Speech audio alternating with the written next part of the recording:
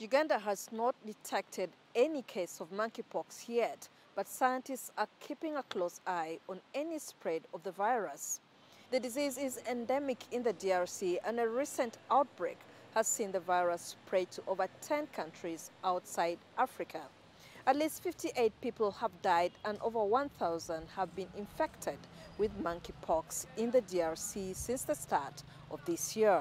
We do not have the reagents and supplies to test for it, but we are in contact with the DRC to send us some of what they use.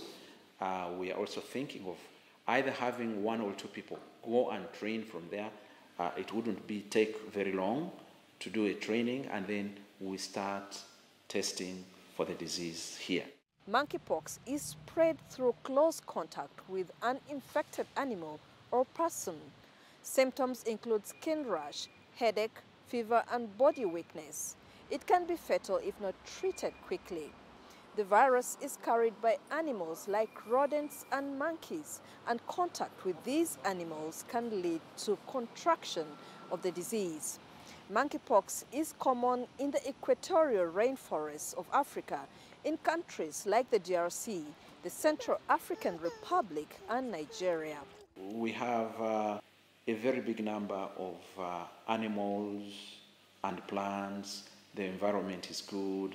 And of course, with a big number of plants and animals, you would also expect a very big number of pathogens. So these are continuing to come out. And as the world becomes more and more particular about diseases, of course, more and more diseases are going to come out. Trade and traffic between the DRC and Uganda is high, and scientists warn the risk of the virus spreading is too. Screening at the border, which was introduced during the COVID-19 pandemic, remains in place to prevent the spread of monkeypox. Those crossing are subject to checks and hand washing.